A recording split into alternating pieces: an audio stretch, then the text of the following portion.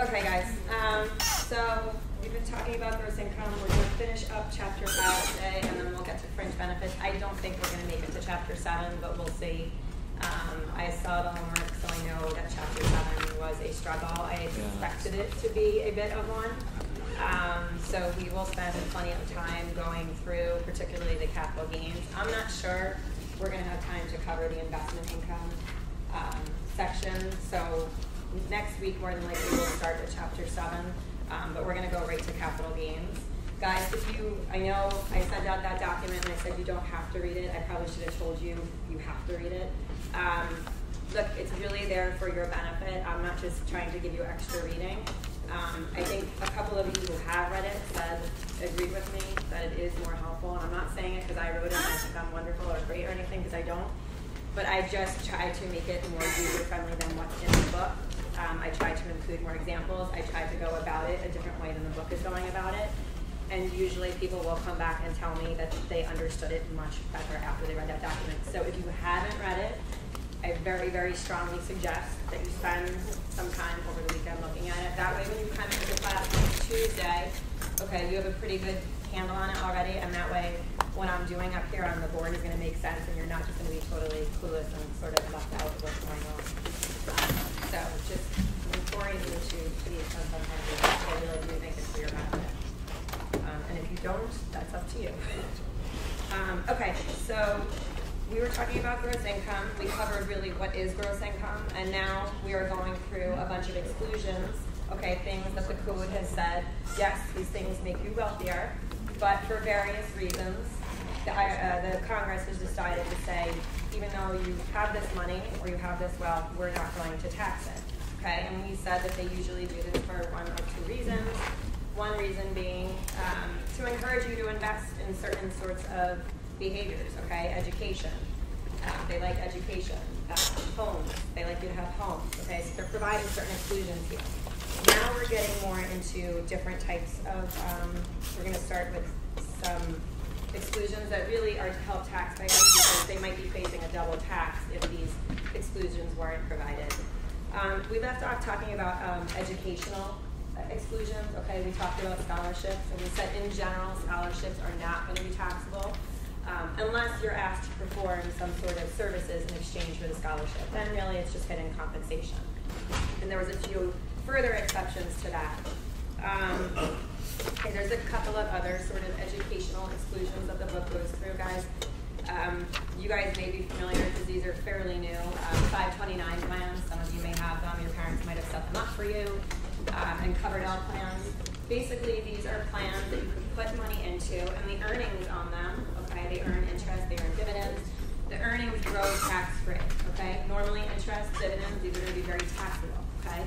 But if they're in a 529 plan, and you use that money for a qualified purpose, then the government isn't going to tax you on that interest and those earnings, okay? I will tell you that recently Obama has thrown out there that he would like to tax these things. I don't think it'll get anywhere because usually Congress is pretty against taxing any sort of educational funds, but it has been proposed to tax these plans, which kind of really would make them, moot the point of even having them, honestly. But that's besides the point. Okay, so 529 covered L plans, guys, the earnings on them are tax-free. There are bonds out there, federal bonds called Series EE bonds. I don't think they're super popular nowadays. I know when I was little, and I know in my family that they were always big believer in government bonds, particularly these Series EE bonds. And a lot of times people would buy them for you when they had a baby, or someone made a communion, or other things of that nature. And the way these bonds work, guys, is usually you could maybe buy the bond for $50, but it had a face value of $100. Okay, and they might mature usually in something like 20 years, even though there's other shorter terms, maybe 10, whatever. And the way it works really is that these bonds don't pay you any interest on a year-to-year basis. You just generally keep them until they mature in 20 years, and then you have double the amount of money that the person originally paid for it.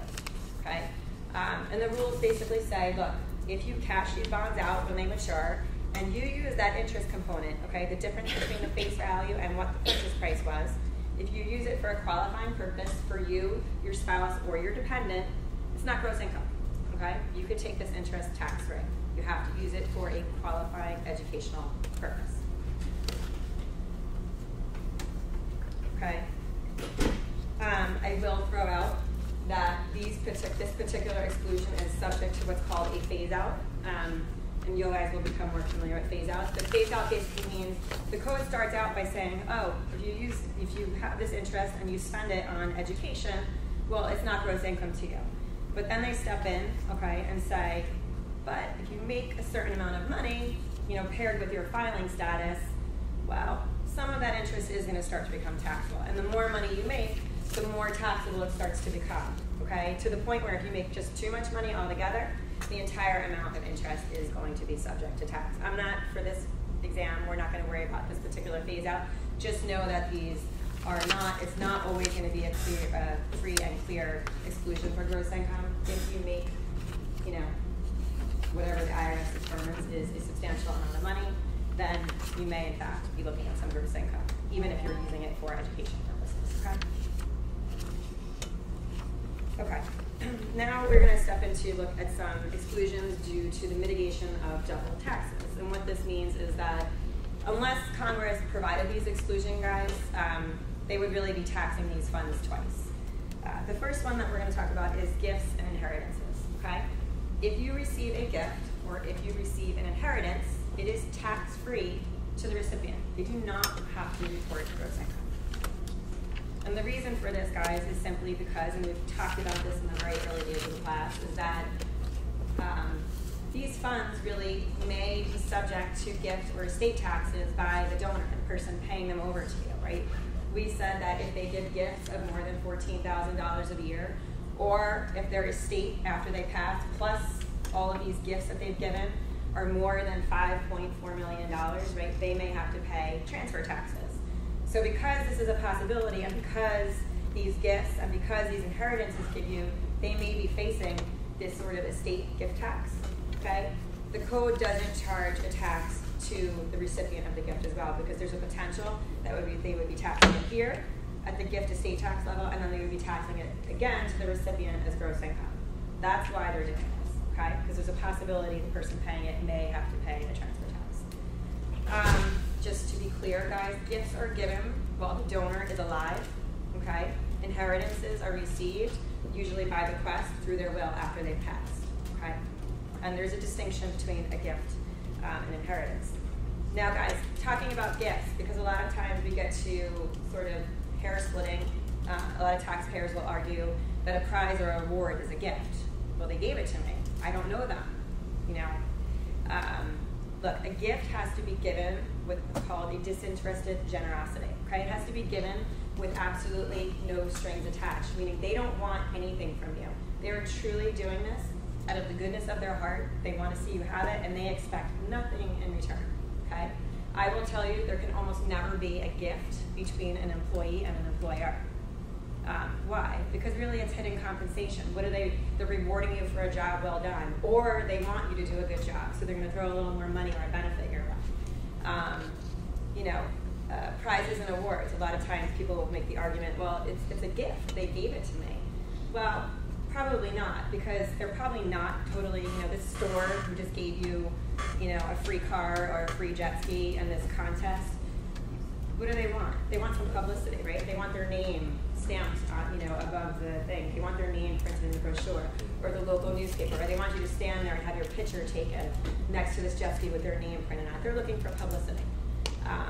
So you really have to look at the intention of which this was given and then decide, well, was it a gift or was it a prize or an award? Prizes and awards are taxable.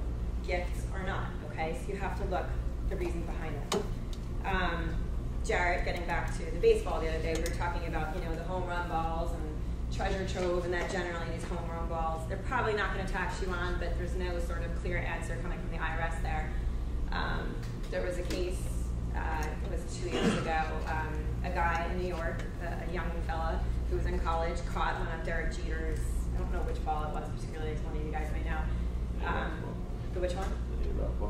No, it was Derek Jeter. I know it was Derek Jeter. I don't know, it was like 2,500 hits. I forget. It was one of his big balls. It was worth a lot of money. And he did the right thing. He was a nice guy, and you know, I'm sure security tracked him down immediately, and he gave the ball back because he realized Jeter really wanted this ball. It meant something to him, and he gave it back. And the Yankee organization, in turn, gave him like $50,000 worth of seats for the rest of the season. They gave him all sorts of like gear and sign stuff and bats and balls and, you know, all sorts of other things. It was about, I think, about $50,000 in total. And then, you know, the tax article starts saying, well, is this a gift or is this a surprise, or, you know, is this treasure trove? What is this? And here you have to really stop and say to yourself, well, how did this happen? Did he just say, you know what, here's this ball, and like walk out of the room and say, I'm done, here you go, Derek Jeter, you know, you're awesome, here's your ball, and start to walk away, and then the Yankee organization said, you know what, you're a really good guy, here's these tickets, worth $50,000. Or was it a matter of, Derek Jeter would really like to have that ball. No, you know what, I know this ball's worth a lot of money. Sorry, well, here, in exchange for that ball, we'll give you these tickets. Okay, so was it a gift, or was it really, were they compensating him? Okay, because however that transaction went down, which I don't know, really would determine whether those tickets were a gift because they just thought he was a super great guy who willingly gave this ball back to Jeter, or was it sort of more or less a trade? Okay, in which case those tickets are going to be very taxable. So again, that's getting to the point of you really have to look at the intention and how everything sort of went about. Okay. Now taking it one little step further here, which isn't in the book. Go ahead. Say like they exchanged it, and like in the negotiations, the Yankees were like, "Oh, we'll pay the taxes on this." Would that money technically be taxable? Because in the eyes of the government, is more money on top. Well, he would have to recognize income on the ball that he gave up, right? And then he could deduct it on the way back out. But you know, it's going to be income. It wasn't a gift. Those tickets weren't a gift to him. He gave the ball away, right? And the IRS has said, if you give the ball back, we're not going to come after you. Okay, you gave the ball back. But he took something else in turn. He took something of value. And he's not going to be able to argue if it was a gift if he negotiated for it. So he's going to have income there. Okay. So when if it's a gift versus an inheritance, guys, if it's a gift, you take the what's called the donor's carryover basis. Okay. If it's an inheritance, the basis you take is the fair market value at the date of death. So when you acquire an asset in tax, guys, you have to take some sort of basis in it. Okay. This becomes your adjusted basis, and it depends on how you acquire an asset. Typically, if you buy something, you take a cost basis in this asset. Okay. But in the case of gifts and inheritances, you didn't buy something, so there's no cost involved. So if it's a gift, you take the donor's basis before they gave it to you. If it's an inheritance, your basis becomes the fair market value at the date of death. What I was starting right up here is that a little scenario is that, you know, we have a grandma, she bought some stock way back when, and it cost her $5,000. And 20 years later, grandma was good at investing, and the stock's now worth $100,000, okay? If she gives this as a gift, then the person receiving the gift, their basis becomes grandma's $5,000 basis. Okay? It's a transfer basis, carryover basis. If it's an inheritance, guys, and this is what it was worth when she died, well, that's going to become their basis. They're going to get called a step-up basis. Okay? So if they go on, let's just say 2 weeks later, because they need cash and sell these things, well, person receiving the gift, not so great. They have to recognize $95,000 in income. The person receiving the inheritance, on the other hand, this is a little backwards, but they won't have to recognize anything. Okay?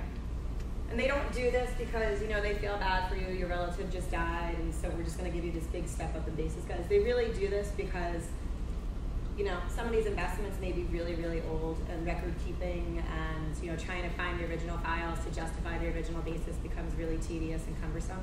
So they're going to allow you to sort of step up in basis in this case. Okay? And hang on to this because we're going to revisit this many, many, many times. The only other thing I'll point out here with the gifts and inheritances, guys, so the initial transfer of the gift or the inheritance, again, is not going to be taxable to you, the recipient, but once you own this piece of property, if it's an income-generating piece of property, it's some stocks, it's a rental property, the income created by the asset, that is going to be income to you, okay? So if you inherit a rental building and you start collecting rents from the tenants, okay, that is now going to be gross income to you. So the asset itself is not taxable, but any income it generates is taxable. Okay. The next exclusion, guys, is life insurance. Okay, and this is akin to receiving an inheritance.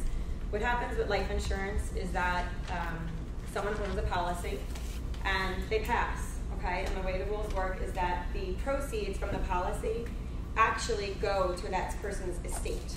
Okay, and the estate has to count that as part of the estate value when they go and look at the estate taxes. And again, if they get to that $5.4 million level, they're probably going to have to pay gift and transfer taxes on it.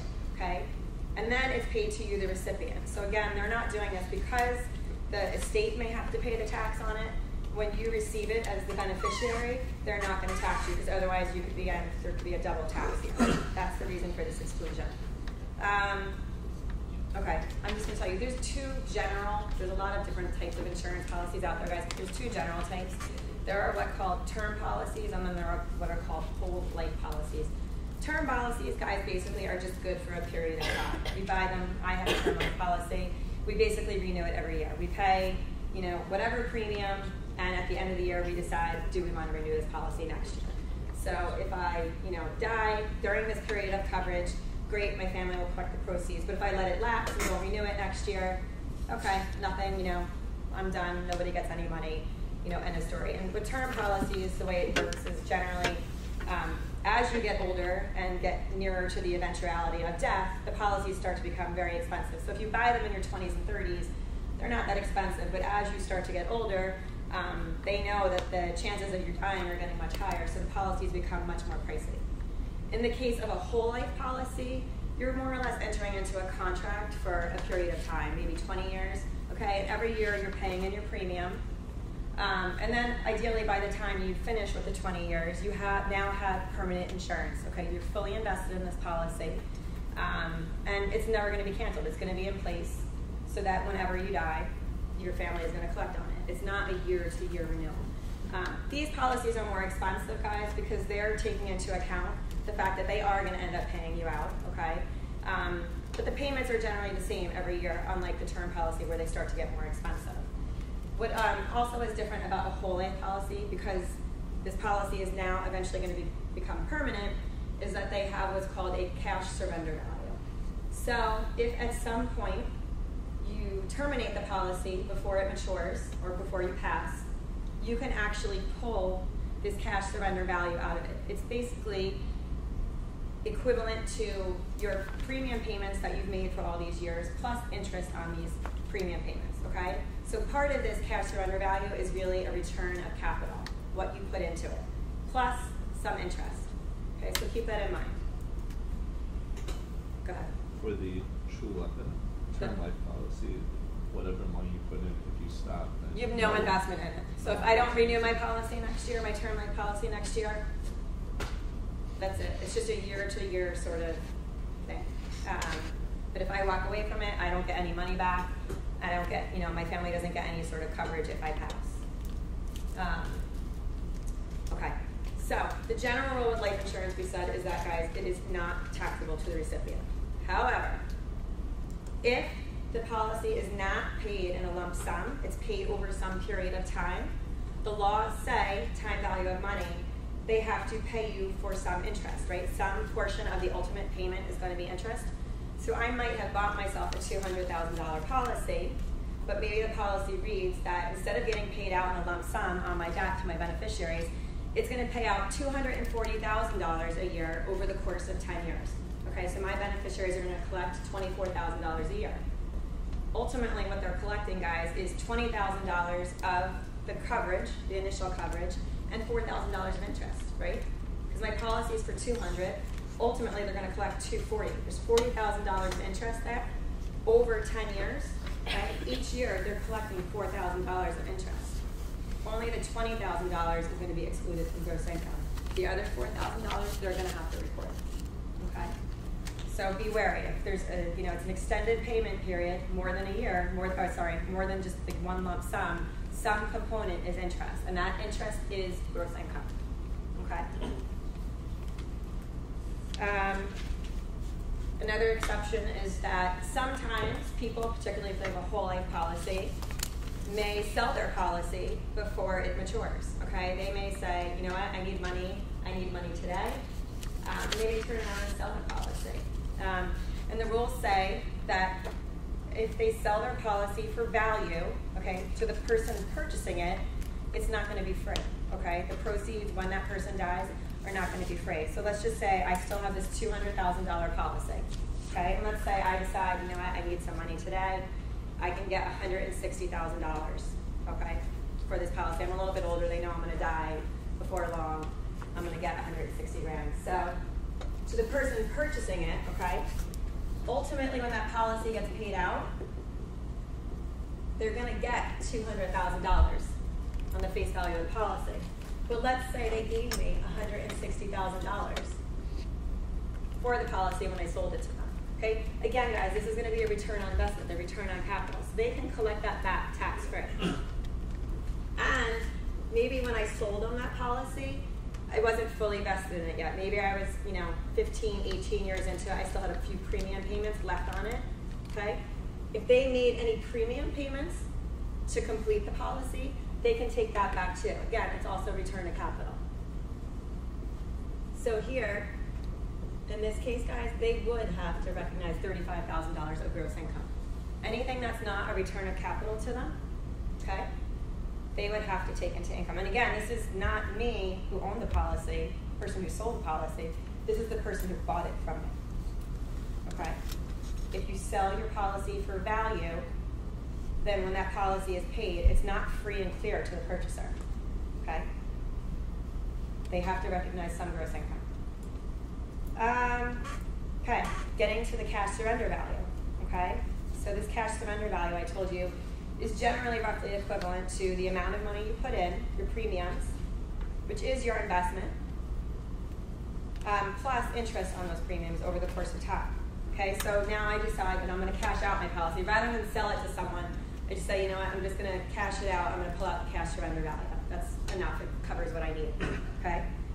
If the cash surrender value, guys, is bigger than the premiums I paid in, then the difference is going to be gross income. Okay? So if I cash out, I get a cash surrender value payment. Okay?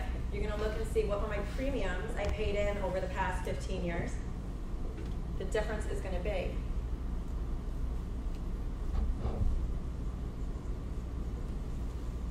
ordinary income. I'm sorry, I don't understand what the $5,000 is. Yeah. So I bought myself a whole life insurance policy, and let's say I was 18 years into it. I had paid premiums up to 18 years, but at the time I said I really need money.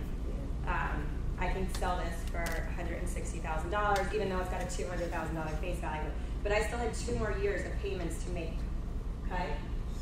When I die, the purchaser is going to get the $200,000 face value of the policy.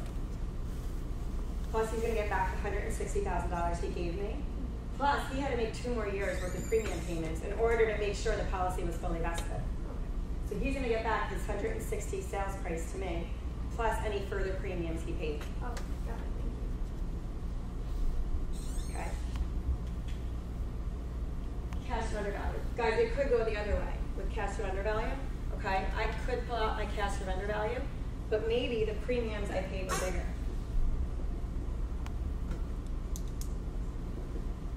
Okay, so maybe my premiums were $75 and the cash surrender value they gave me was only $50.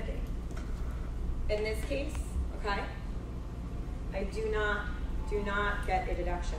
Okay, they're not going to let me claim this as a deduction. This is my investment, right? This is my capital. This is what they're giving me. But they're not going to let me claim back, okay? It's a little bit different than annuities. When we talked about annuities, we said that if I died before I collected back all of my annuity payments and I didn't get back all of my capital that I put in, right? We said that they let you take it as a deduction on your final tax return. This is not the same case here, okay? They will not allow you to take a deduction for this. So if you invest more in it, then you actually get back when you pull out the cash surrender value, you eat it. Okay? There's a couple of other minor exceptions, guys. They say that if you're terminally ill and you take a distribution early, or if you're chronically ill and you need the money to support your medical payments, medical treatments, they're not going to tax you on it, okay? They'll let you do that. I just have a question. I heard somewhere that whole life insurance, they pay a dividend somehow. Some policies do. There's a million different insurance policies. More and more, they're using them as investment tools. They let you borrow against them. They let you use them for certain purposes. Are those dividends not tax deferral, or you have to pay tax? I would guess you would have to pay taxes on them. I don't see them being tax deferred. There's a million policies out there, so it would be hard to speak to a particular policy. But I know more and more that they are using them as investment vehicles, and I would think you would have to pay taxes on it. Yes. If you're collecting that money today, yeah, you're going to have to pay taxes on it. Okay. You guys good? Okay. In the book, there's something called the foreign earned income exclusion. We're not going to go into a lot of detail about this one. Look, guys, the foreign earned income exclusion, we've talked about the fact that as a citizen or resident of this country, the federal government has the right to collect your tax your worldwide incomes. So if you work overseas or you own property overseas and you earn, rent from it, we have the right to tax all of that income. Okay, but the fact is, the foreign government where you work or where you own that property is also going to want to tax that income. So again, you have a taxpayer facing a double tax. One of the ways that the code goes about dealing with eliminating this double tax is with this foreign earned income exclusion. Now guys, pay attention to the name, okay? Foreign earned income exclusion, okay? And what this rule says is that in any given year, a taxpayer can exclude from his gross income up to, I think this year it's $100,800, okay, from earned income, okay? What did we say earned income was? Earned income is from your services, your labor, right? It's not going to be from property, it's not going to be from rentals, it's not going to be from dividends, it's going to be from your labor. You can exclude up to $100,800, okay? 100,800, yes.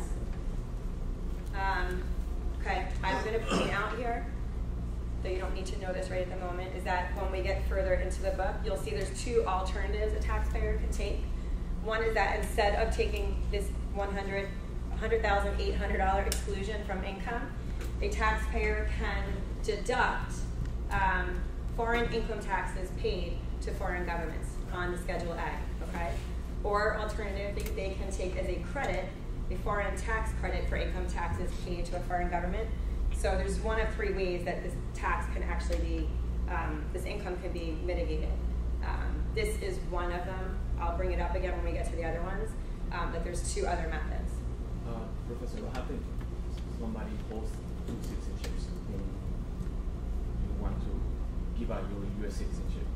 I don't know. I don't think the U.S. allows you to have two citizenships. Because I read an article about this last year in the New York Times online, and the number one reason why people give out the U.S. citizenship is because of the double taxation. They had to pay taxes in a foreign country, and they have to pay taxes to the U.S. government. Yeah, I mean, I would think. I'm not even. Does the U.S. even allow double citizenship? I didn't even think they did. You could be a citizen of Israel and the United States. They have three citizenships. I would think in that case you would have to come up with what your primary residence is, and you would have to file based on that. I would think there would be some relief there saying I may have citizenship, but really the reason they feel that they're entitled to the taxes is because as a citizen of the U.S., I mean, you can use the girl who got in trouble in Italy a few years ago. The government's going to come in and intervene on your behalf and kind of fight for your rights, and that's where they feel that they can sort of. So I have to be honest, I'm not 100% sure. I don't even think you could hold double citizenship anymore. But I read it in the New York Times last year, something about because of taxation. That's why I think they give out their citizenship. I would think you would just have to justify what your primary residence was and go from there. But I would have to look into that. I'm not 100% sure. But these people live overseas. They don't live here. And they hold a U.S. citizenship. I don't know. I really don't know. I'd have to look at it. I would think they would have just some justification for saying we don't want to live in the country. But, or maybe it would be dealt with within a tax treaty. I'm not sure. So, okay, guys. the last section of the book deals with exclusions for sickness and injury related items, okay? The first one is workers' comp, okay? Guys, workers' comp deals with on-the-job injuries, okay? These are usually state-mandated policies, and the costs are usually borne by your employer. And it could be to reimburse you for injury, your medical bills, or lost wages if you can't work. And the rule here is, look, if you collect under a workers' comp policy, you don't pay taxes on it, okay? It's not gross income. However, if you collect unemployment wages, okay, that is gross income, okay? Unemployment is gross income. Workers' comp is not. The book makes reference to personal injury awards. Guys, I would tell you in general, the rule is that for any sort of awards or settlements or anything of that nature, is that they're taxable, okay? Your starting point is that if you receive some sort of court award, some sort of settlement, anything of that nature, you know, payment for damages, it's going to be taxable. That's your starting point, okay? The book goes on to make reference to the fact that if, however, you're being compensated for a physical illness or a physical sickness, it is not going to be gross income, okay? You have a physical illness or you're being compensated for a physical sickness, it's not gross income. So they're giving you back money because you lost time at work, you have a whole bunch of medical bills, you don't have to report that as gross income. If any part of the award is punitive in nature, meaning they're not compensating you, the person who was hurt, but they're punishing the person who hurt you, okay? That part of the award is going to be gross income, okay? If any part of it is meant to punish the wrongdoer, that is gross income to the recipient, okay?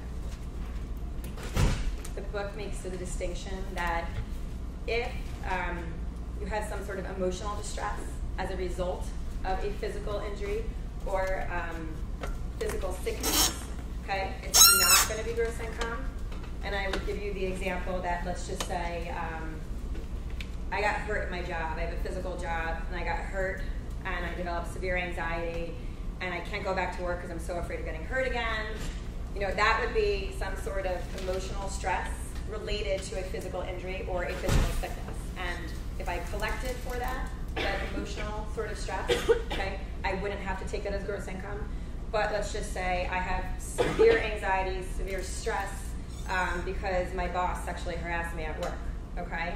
That's going to be gross income because that's emotional stress, anxiety that I'm getting compensated for. That's not directly related to a physical injury or a physical illness, okay? So in that case, my emotional stress would be taxable. Again, we're kind of getting into split hairs with wealth tax. Okay. The book brings up, guys, look, healthcare reimbursements. They talk about that, look, if you pay medical expenses and you're subsequently reimbursed, medical expenses in general, guys, aren't going to be taxable. I will just tell you here, keep in mind our tax benefit rule, okay? Anytime you hear reimbursement, refund, guys, go back to the tax benefit rule, right? Did I claim a deduction for it in the prior year? If I did, you might have to take it into gross income when you receive a refund this year, but it's going to be dependent on, did I claim the standard deduction or did I itemize, okay? Anytime you hear refund, reimbursement, be wary of the tax benefit rule to determine whether or not you have gross income. And the last one in chapter 5, guys, under the sickness injury is disability, okay? Disability is a little different than workers' comp, okay? These are policies that we buy on our own, or oftentimes our employers offer them to us through our jobs, okay? These are wage replacement policies. These are not intended in any way to compensate you for medical bills, okay? So they're in no way health insurance, even though they sound that way, okay? And these also, guys, are good for on or off the job injuries, on or off the job injuries. A lot of times you'll hear people are out on like long-term pregnancy leaves or long-term disability. This is where the disability policies kick in. Okay, if I purchase this policy on my own, okay, out of my own money, then I'm not going to get a deduction. Okay, if I bought health care, I would be able to claim it as a Schedule A deduction. But again, even though it sounds like it's medical-related disability, okay, it's wage replacement. So I do not get a deduction for those premiums I paid. On the flip side, if I collect under the policy, I don't have to report it as gross income. So I get no deduction for it, but if I ultimately collect, I don't have to take it as gross income, which is a good news, okay? A lot of times these are offered through our employers. So our employer may provide this to us, and sometimes they pay for it, or sometimes they offer it to us and we take it almost as compensation, okay? So we indirectly pay for it. If they say to us, okay, you're gonna take this as a taxable fringe, okay, it's essentially the same as me buying it myself, okay? They're gonna give me the policy, they're gonna tax it in my tax return, the value of it, what they're giving to me. I'm gonna pay income taxes on it, and then I'm gonna take that money that they gave me and I'm gonna go buy the policy. So I'm not gonna collect. When I collect on the policy, again, no gross income in that case, okay? If, however, it's a policy they provide me free, it's a tax-free fringe benefit, okay, and they're buying it for me,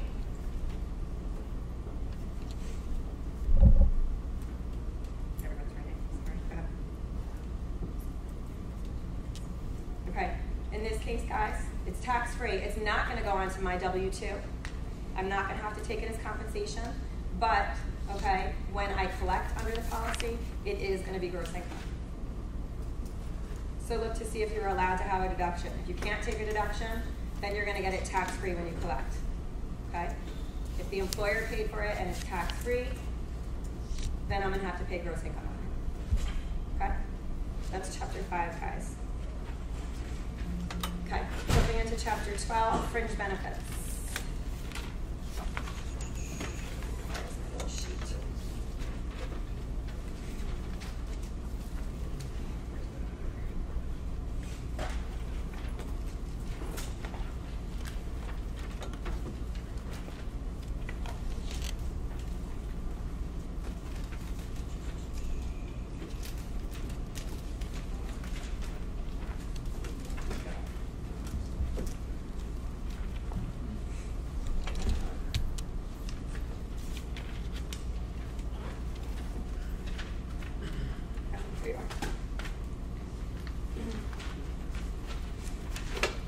Okay.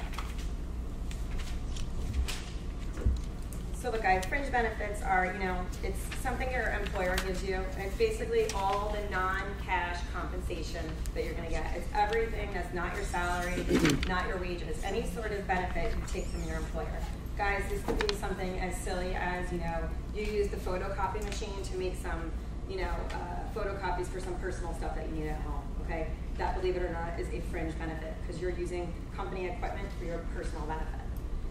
It could be things like they give you a cell phone, and yes, you use it for work, but you probably also use it a lot for personal needs, okay? That is a fringe benefit, that personal use of it. It's gonna be things like your medical insurance, your 401k. Maybe the company offers gym memberships, maybe they give you a clothing allowance, okay? These are all fringe benefits. They're all forms of benefit that are non-cash, okay? Everything that's not your salary, not your wages. Look, going back to Code Section 61, okay? If you guys don't get by now that Code Section 61 is very powerful, very important, right? Section 61 says all income in whatever form is gross income, anything that makes you wealthier. So fringe benefits, the default, guys, is that it's gross income, okay? If you're not sure, it is gross income. But, okay, like some of the exclusions we just covered, Congress does provide excludable fringe benefits because there are certain types of benefits that they want employers to provide to their employees. So for these reasons, certain of these benefits that we're going to look at are excludable. But unless we cover them, okay, guys, they're going to be very taxable. When you say health insurance, that's if the company's paying for you? Yep. So, but if you pay for it yourself, it's not taxable? It's still not going to be taxable. You can claim you'll see when we get to deductions, you can claim a deduction for it in that case. So no, but if they pay the premiums for you, your family, it's not gross income to you. Okay. So we're going to look at the exclusions, okay, guys, and these things are then not going to be gross income because there's a specific exclusion within the code that tells us they're not income. Okay, look, if a taxpayer receives a taxable fringe benefit, guys, it's compensation, okay? And really, it should show up on your W-2 as compensation. The value, okay, the value of what the taxpayer receives is compensation. It's going to be on your W-2. and you're going to pay income taxes on it, and you're going to pay FICA taxes on it, just like as if you collected cash. Okay? On the flip side, the employer can deduct the cost, okay? His cost, not the value that he gave you, the cost, what it cost him. And a lot of times when it comes to fringe benefits, there is going to be a difference between what the employee would have to take into income under the value versus his cost, because he's generally going to be buying, especially if it's a bigger employer, he's buying in bulk, okay? So he's getting discounts. So what it's costing him versus what the value to you is, because the way the IRS would look at it is, if you went out and bought this on your own without the benefit of your employer using his big discount, what would you pay for it, okay? That's what I have to claim. He can only deduct his costs. So a lot of times there's a mismatch there. Okay, and perfect example is the first one, group term life insurance, okay? This is one of the first fringe benefits, and this is a very, very common benefit when you guys go to work. You'll see your companies generally do offer you this, okay? It's a life insurance policy, guys. Don't be fooled by the name. It's just that your employer is buying it for a group, okay? And under the code, the first $50,000 of coverage is free. Not to him, he still has to pay for it, okay? But to you, it's not, meaning there's no gross income to you for that $50,000 of coverage, okay? However, a lot of times your employer will allow you to take coverage above the $50,000. Anything above that first $50,000 of coverage, you are now going to have to include the value of the premium in your gross income, okay? You're now receiving a benefit outside of the code. Okay. And I will tell you, kind of like annuities, the IRS provides us a table, guys, based on our age, of what the value of the insurance is to each of us above that $50,000 mark. So I think on page 1221 in the book, there's a little chart, which I would provide you for the exam, that shows you, based on your age, what the value of each dollar of coverage over the $50,000 is based on your age range. So just to give a simple example, okay, let's just say we have Tom, a taxpayer, he's 52, okay, that's his age, Tom. And let's just say his company offers group term life, okay, and they allow him to take up to $500,000 in coverage, and he opts for $100,000, okay? So he's going to get $100,000 on a life insurance policy if he passes. His beneficiaries are really going to get that, okay? Well, right away, we want to take off that first $50,000 because he doesn't really care about that, because up to this, it's tax-free to him. So he's not concerned by the first $50,000. What he's concerned by is anything over that number. Okay. And then the procedural rules, guys, just say divide this down by $1,000 in order to use their table. Okay, and that brings you to 50. Now you go to the table, because now the IRS is going to say, based on your age and based on the level of coverage over that $50,000, here's the value to you for each of these dollars. Okay? In our case, the book, or I should say the IRS says the value is 23 cents for each dollar of coverage over and above. So you multiply that out. They're saying that's $11.50. The value of that policy is $11.50 per month. This is per month, so be careful. Times 12. So they're estimating that if Tom went out and bought this extra $50,000 of coverage, you know, with the private insurer, it would cost him $138 in premiums. So this is gross income to him, okay? This is going to show up on his W-2, it should, and he has to include it in his gross income on his 1040.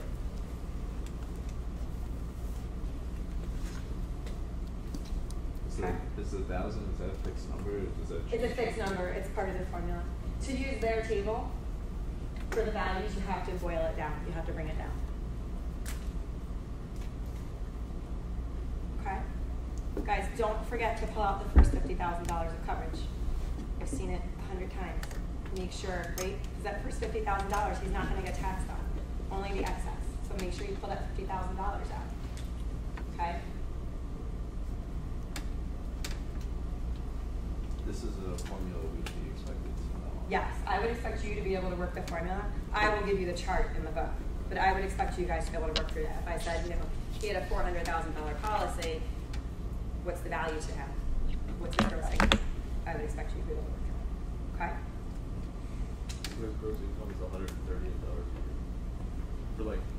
Just for the value of the policy that he's getting, right? This is premiums. What they're saying here is if you went out and bought this policy, this life insurance policy, outside of your employer, like this policy might have cost his company, $85. And that's what they would deduct.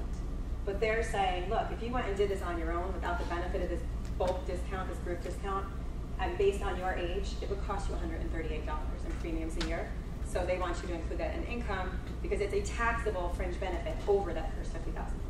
The 23 cents, that changes dependent on the age. Depending on your age range. They give ranges, but it'll change based on your age class. And I would give you the chart for that. Okay? It's a simple formula, guys. Just don't forget to pull out the $50,000. Okay. So that's group term life.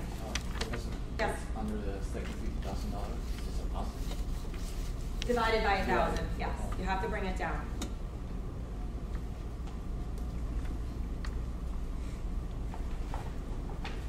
Okay, guys, we just mentioned health insurance, okay? Health insurance is not gross income. Your employer buys health insurance for you, your wife, your kids, your dependents, whomever, okay? Maybe he spends $25,000 a year to cover you. It is not gross income. Congress wants us to have health insurance, so they're not gonna make this compensation. He can deduct the cost, and you have no gross income on the other side, even though you're receiving something of value. You have no gross income. Okay? The code even goes so far as to say, look, maybe your employer isn't providing you with a health insurance plan, so maybe you're paying the doctor out of pocket, okay? And maybe you spend a lot of money.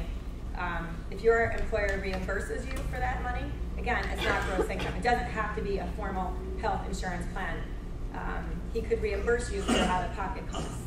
I know that we had a family member who had a very sick baby, and the insurance for his company actually capped out, and his company kicked in like a lot of money, like hundreds of thousands, to pay their medical bills. Okay, it wasn't taxable. It's not gross income to him, even though it was probably a couple $100,000 worth of medical. He didn't have to pay gross income on that. Okay, so it doesn't have to be just a formal policy.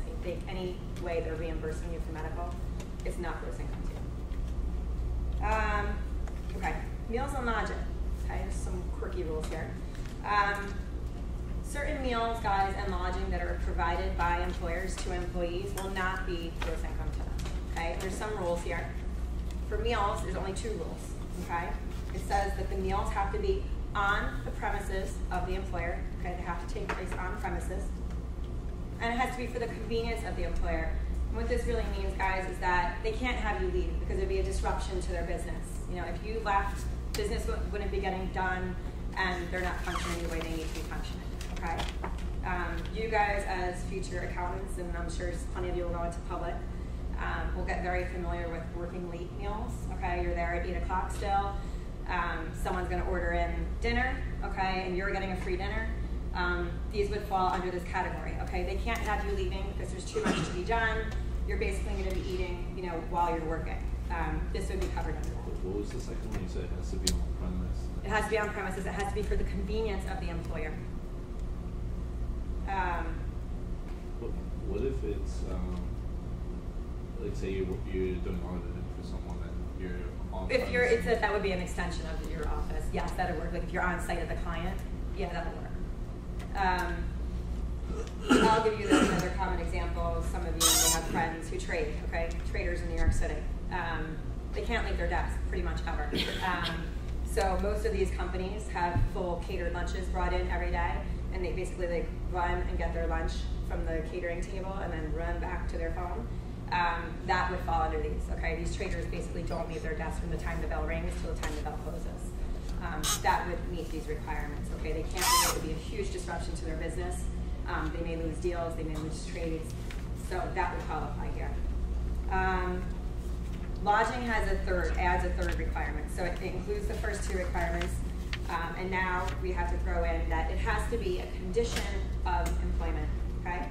You have to be, as part of the requirement for the job, you have to live on premises, okay?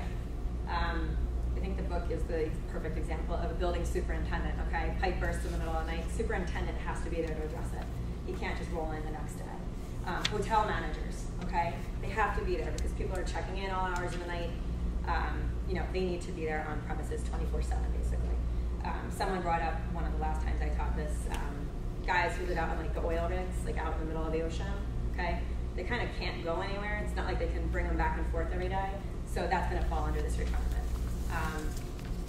Take the example of like a New York City firefighter, okay? I think most of those guys do like 3 days on, 3 days off, or 4 days on, 4 days off, I forget what it is. And they're basically living in New York City in their firehouse upstairs. You know, it would be pretty unfair to say to them at the end of the year, oh, by the way, you have a kind of an apartment in New York City, and we're gonna divvy up the rent of this building, and here you go, that's your gross income, that's some compensation to you. Because the fact is most of these guys are married, you know, they got a wife, they got 3 kids, they got a mortgage somewhere out in the suburbs. So to stick them with the bill for, you know, the rent that they're living in New York would be pretty unfair, okay guys? So in this case, it's not going to be gross income to them. Okay. There's a couple of things in here. Educational assistance, guys, and dependent care. I'm gonna skip over them. You guys can read them on your own. They're pretty straightforward, just nothing fancy here. No additional cost services, okay? No additional cost services. This is something that an employer can provide an employee, okay? It's a service he provides in the ordinary course of his business to customers. Basically, the rules are saying if you meet certain requirements, he could give this to you for free. And the requirements basically say that he can't have substantial costs by providing this to his employees, okay? And he can't have foregone revenue in order to provide this service. So think of things like airlines, hotels, movie theaters, restaurants, okay? If you work for a hotel chain, they may have hotels all over the world. Well, if they have empty rooms, you know, down in Florida for the weekend, and, you know, no one's using them, he can give it to you for free. You could stay there for free. Yeah, maybe there's some maid service involved, and they have to clean the sheets and stuff like that, but it's not a substantial cost, okay? It's pretty minimal. So he can do that.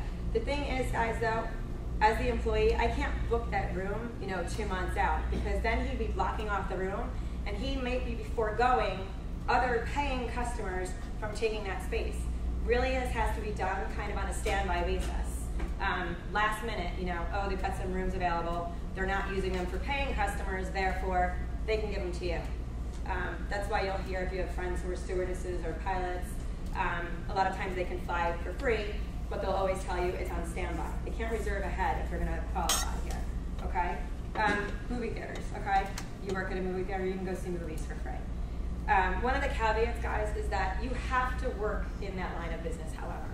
So if you have like a conglomerate, and let's just say they own an airline, and then they own maybe a cruise ship line, okay? If you're a stewardess, you can take free flights, but you can't take a free cruise, okay? You have to work within the line of business.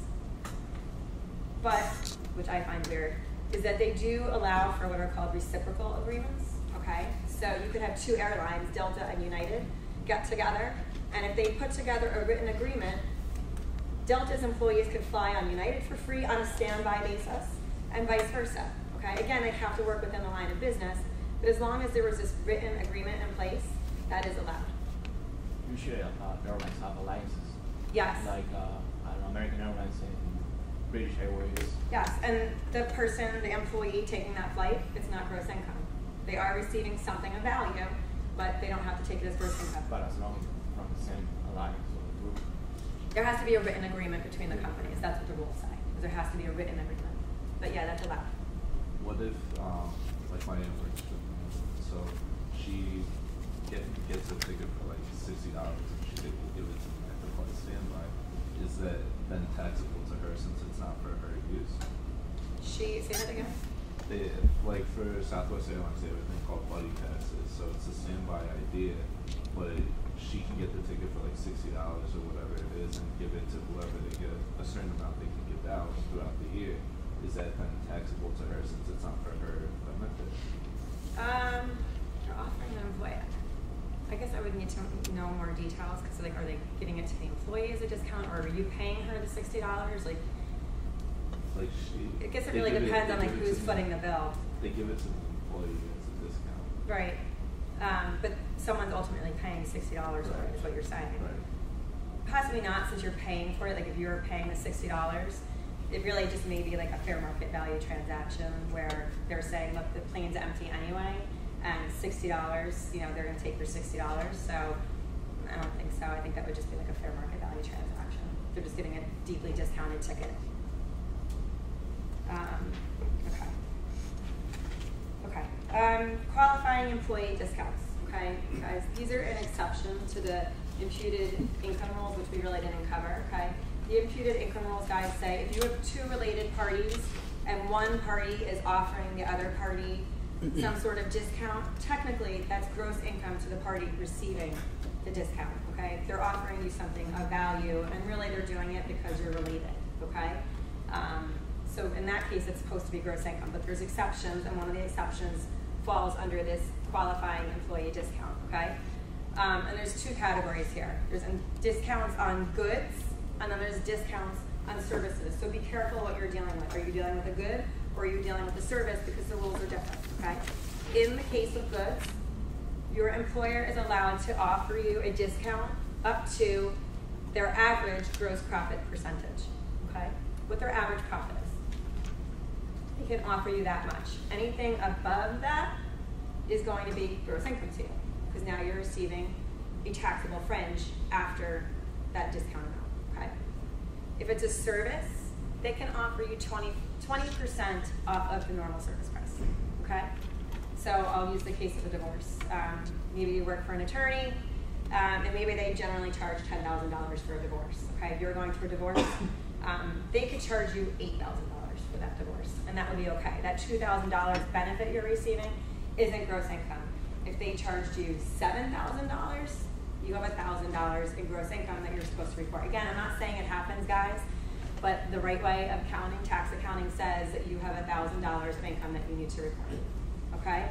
I'm going to do, for goods, I'm going to do the homework problem. It was the last problem of last week's homework, because I think it was like an 18% success rate. So we'll do this one out. And I think I know why, but I don't have eraser today. I have eraser.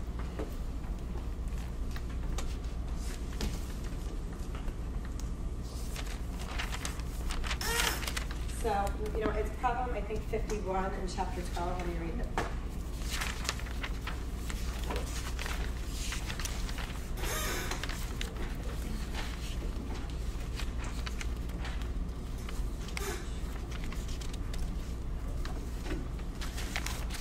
Yes, 51. Darby loves to bike. In fact, he has always turned down better paying jobs to work in a bicycle shop where he gets an employee discount. At Darby's current shop, Bad Dog Cycles, each employee is allowed to purchase 4 bicycles a year at a discount. Bad Dog has an average gross profit percentage on bicycles of 25%. During the current year, Darby bought the following 4 bikes.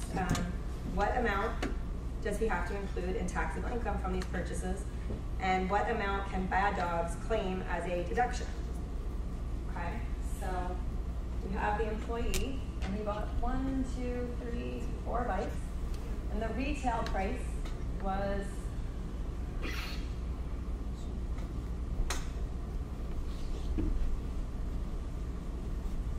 okay, and their cost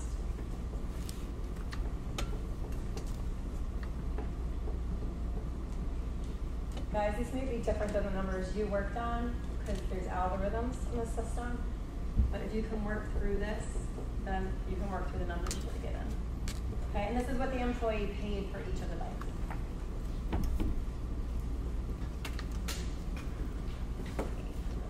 Okay, and they tell us that the company has an average gross profit percent of 25.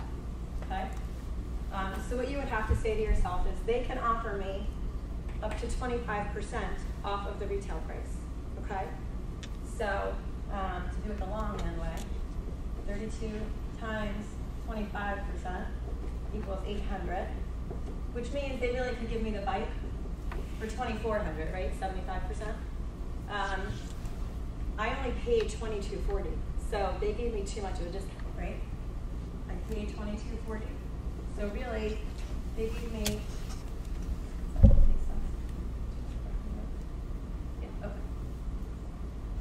took too much of a discount. I took $160 more than I should have on that bike. Okay, if you keep doing this, same formula.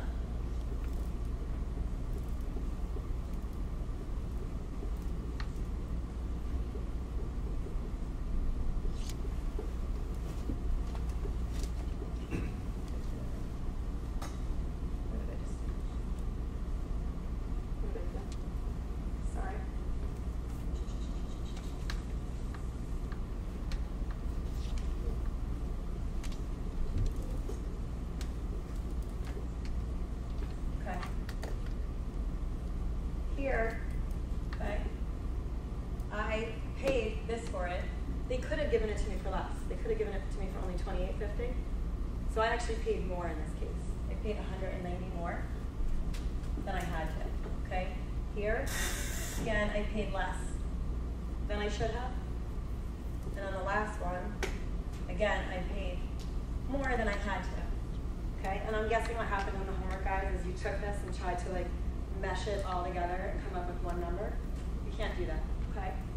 They don't care that you paid more for those two bikes, okay? They don't care. They only care about where you took too much of a discount that you shouldn't have. So they only care about this and this. And the IRS, in the eyes of the IRS, you have gross income of $295,000, okay?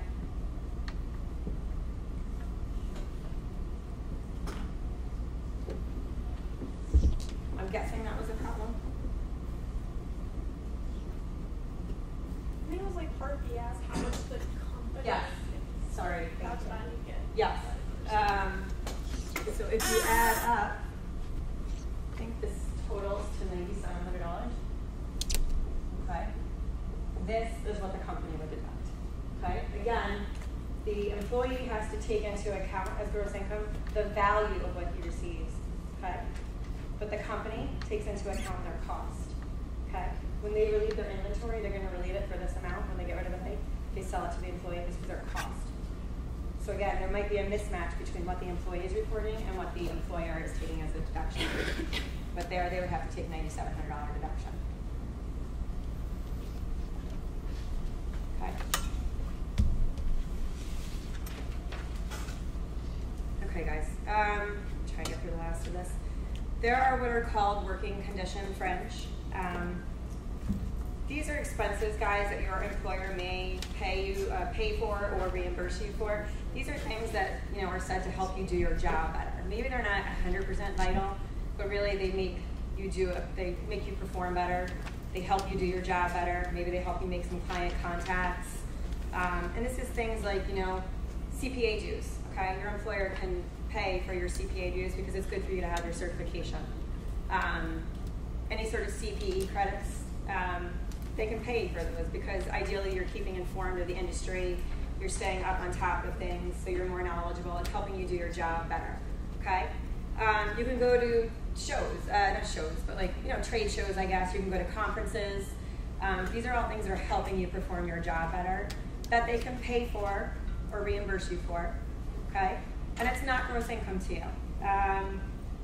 Things of that nature. Cell phones, again, maybe not vital. Maybe you can still do your job without them, but you can perform a lot better with them, right? So something like that would fall under a working condition fringe. And the idea here is that if they pay for these types of expenses on your behalf, it's not gross income to you. Okay. De minimis rules, guys. Yes, there is a certain amount of de minimis benefits you get from your employers. I made reference to photocopies. I mean, something as crazy as you're on your lunch break and you're using Google, you're using their computer, you're using their internet access. That is a fringe benefit, but no, the government's not going to tax it. You use the phones to make some personal calls. Again, it's a fringe benefit. Just stuff of that nature. Sometimes employers have coffee machines, in the office, free water. It's a fringe benefit, but it's de minimis. It's just too small for them to be bothered with, okay? So those are de minimis expenses. Employers can pay you for qualified transportation, okay? Narrow category. They can pay for or they can reimburse you for mass transit, okay? You take the subway, you take city buses, and they can give you up to $130 a month for this. You have to be careful about what form it comes in, They can hand you a Metro card and say, here's your Metro card for the month. That's fine, you don't have gross income.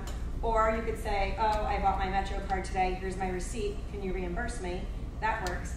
Look guys, though, if they're just handing you $130 a month and they're not asking for receipts, that's not gonna fly, okay? They just handed you cash and they don't know how you're spending it, okay? So if they're not holding you to the accounting of it, it's gonna be gross income, okay? Because they don't know where you're spending that money. You could tell them it's on transit, but it's not.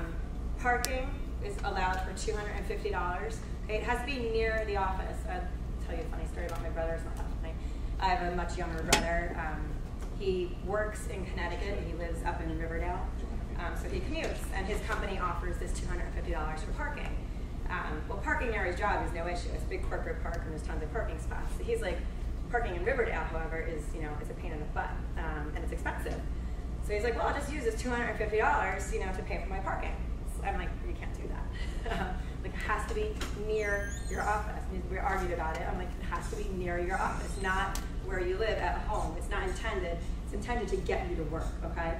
So really it's supposed to be near your office. Not that funny, sorry. Okay. Moving expenses. Look guys, generally moving expenses are personal in nature, but the IRS does realize that many of us move for business-related reasons, so they allow limited deductions for moving expenses, okay? There's certain qualifying moving expenses, and we'll study those more after the first exam when we get to deductions, but just know not all moving expenses are deductible, okay? I've seen it work a bunch of different ways how moving expenses can go about. Most common, in my experience, is that your company, if they're trying to move someone in their family, it's very expensive and it's very tedious. And they'll just generally say, look, here's $50,000, just go move yourself. Like, do what you have to do, hire who you have to hire, whatever. We don't want to know anything about it. Here's 50 grand. If they're going to hand you just a bunch of cash and they don't want to see the receipts again, okay, guys, you have gross income. That's $50,000 of gross income. What the employee could do, though, in that case, then, is for his qualifying moving expenses, he can take an above-the-line for AGI deduction. Not for all the moving expenses, more than likely, but for the qualifying ones. He would be entitled to a deduction. But that 50 grand cash they handed him, that's gross income. On the other side of it, the employer can say, we're going to pay the bills. Just as you're incurring the expenses, bring them to us, we're going to pay them, okay? In this case, they have to be concerned with, are they qualified moving expenses or are they non-qualified moving expenses, okay? If the company is reimbursing you for qualifying moving expenses, then the employee has no gross income, okay? Because it's a free, tax-free fringe. If, however, it's a non-qualified moving expense and the employer is going to pay for it, you have gross income, okay?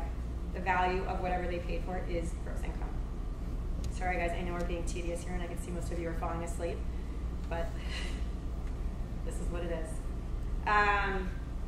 Okay. Again, guys, I would just say beware of these rules again. Anytime, again, you're hearing reimbursement, guys, be wary of that tax benefit rule, right? When are they reimbursing you? What are they reimbursing you for? Did I take a standard deduction?